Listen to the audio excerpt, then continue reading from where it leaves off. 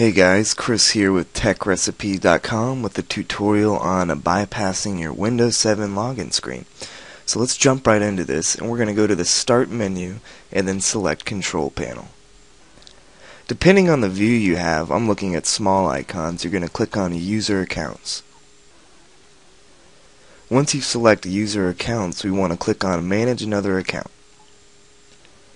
For the purpose of this tutorial, it'll only work if you have one active account.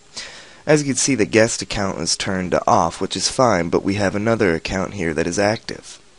What you would do in that case is click that account, and then simply click Delete this account, and delete the files. Went back to my user account's home screen, and now we're going to go and click Change Your Password.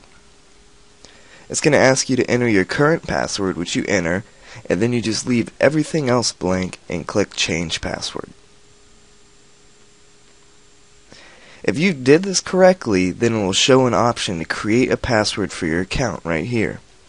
After that, it's all done, and when you restart your computer, you will no longer have to log in. If you ever want to reverse it, you simply click Create a Password for your account and enter a new password. Thanks for watching.